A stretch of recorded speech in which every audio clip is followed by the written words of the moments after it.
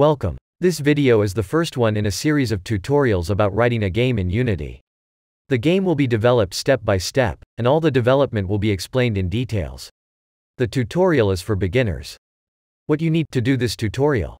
A recent version of Unity installed. I am using 2020.3. A version of Visual Studio.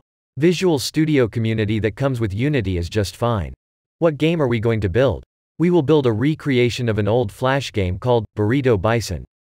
The game was created by Juicy Beast and is available on Congregate. Let's have a quick look to the game.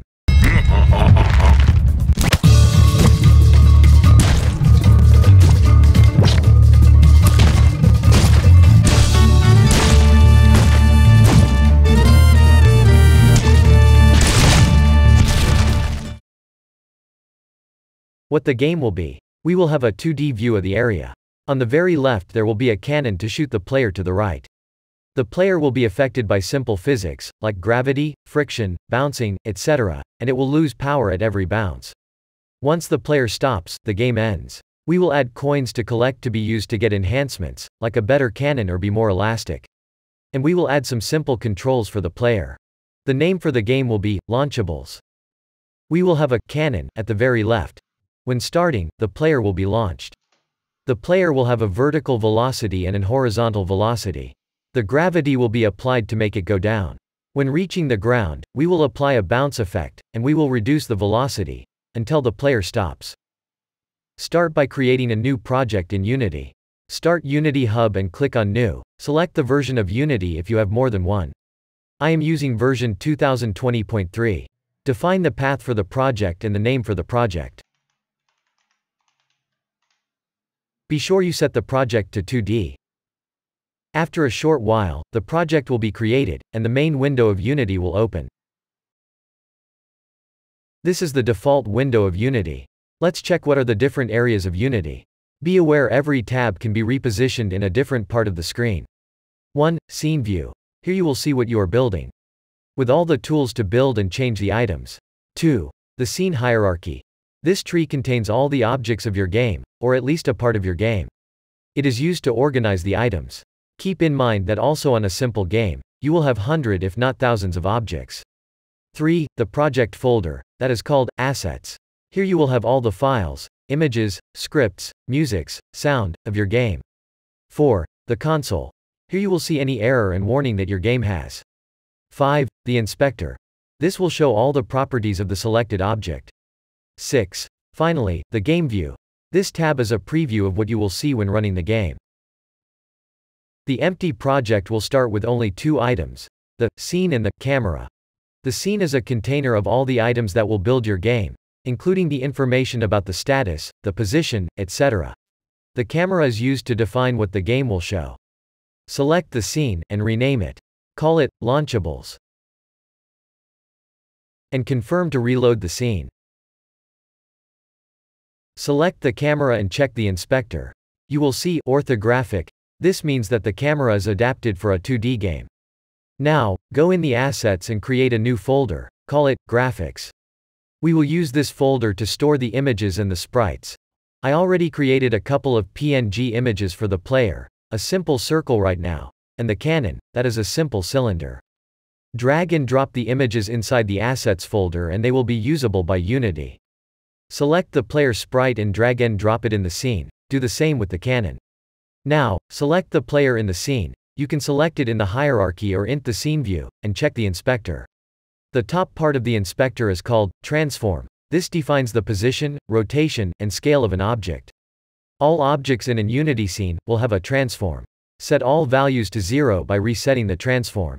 Alter the interface of Unity by dragging the Game tab, and placing it on the side.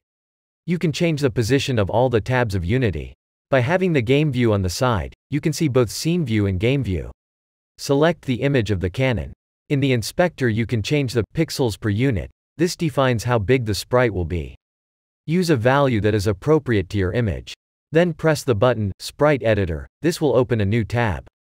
Here we will change the pivot of the sprite. A pivot is the center of the object. All positions and rotations will be relative to this point. Place the pivot to the bottom of the cylinder. Save and close the Sprite Editor tab. Now, select the cannon, position the cannon on the bottom left. Select the Rotate tool, and rotate it 45 degrees.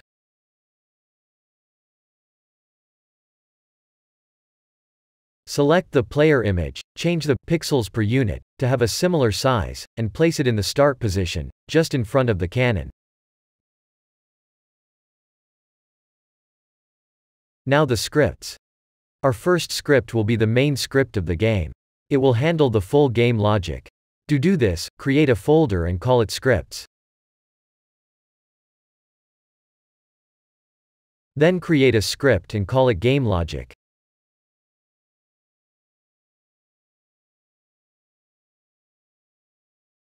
Now, create an empty game object in the scene. Call it game.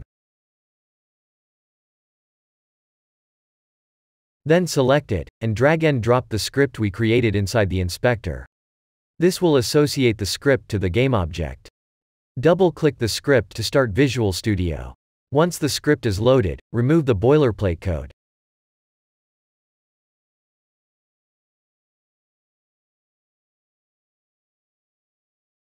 You can see the name of the script that is also the name of the class. A class is a definition for a piece of code in C#. What we will need here: a reference to the player to control it, the reference to some extra info we will use in the game, like the max distance traveled, the power-ups, etc. Something that will initialize all the variables when the game starts.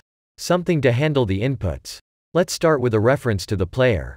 In the script, inside the class, add a property, public GameObject player. Public is to have it visible and accessible. There are better ways, but right now we will do it in the simplest possible way. GameObject, capital G and capital O, is the definition of the type we will use. All objects inside a scene in Unity have this type. Player is the name of the variable that will hold the player. Save the script and go back to Unity. If you select the game object, you will see that the inspector has now a field for the player. Drag and drop the player game object inside. This will create an actual link between the script and the player object. Now, let's set a reference to the camera. We will need it to make the camera move. Go back to the script and add public camera cam. Save and go back to Unity. Now you have a second field called cam. Fill it with the camera.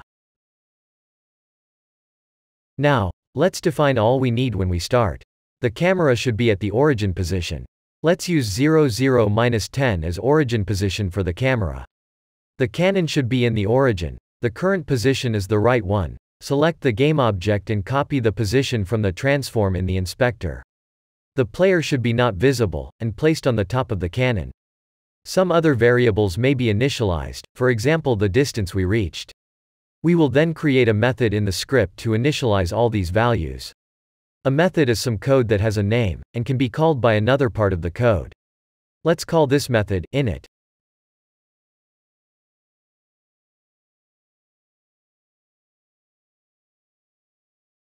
Inside we get the camera by the reference. We get its transform. Remember, the transform defines position and rotation. Then we get the position part and we set it to 00-10. This will move the camera to the specified position when this line will be executed. Let's get the player object and disabled it. This will make the player to be not visible, and no code inside the player will be executed. Let's create a variable called distance and set it to 0.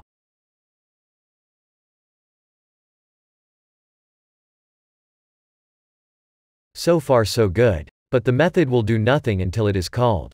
When we want to call it? For sure when the game is loaded. But also if we want to do another play. To have it called when the game starts, we can use one method defined by Unity that is called start. This method is called directly by Unity once for every object when the object life will start.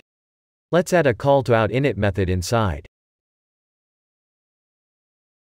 Save the script, and go back to Unity. Let's move the camera in a different place, just to test, and let's run for the first time the game. The only thing we will see now, is that the camera will be moved to the position we specified. And the player will be no more visible. Now, stop the game. You will see that the camera will go back to the position we used before, and the player will be visible again. Whatever happens when playing is not saved. And now some input handling. Keyboard, controllers, mouse, touches, etc. are handled by the input class. There are one classic one and a new one. For this tutorial we will use the classic one. And the inputs have to be handled inside the update cycle. The update cycle is some code that is executed every frame. Here you have the ability to check the inputs and apply the resulting logic. Use input.getKeyDown to check for keys pressed. We use an if to check if the key is pressed. And if it is, we will call a new method. Let's call this method startGame. Inside this method, right now, we will just show something in the console. This is to have a feedback on what are we doing. You can print some text in the console with the command debug.log. This will work when debugging your code and will show some message. Let's select the console tab. Run the game, and click the space key. A message will appear in the console. What we did in this video. We created a basic Unity project. We added a couple of sprites. We created a basic script. Let's have a look to the sections of the script. We have the class, that is the script we created.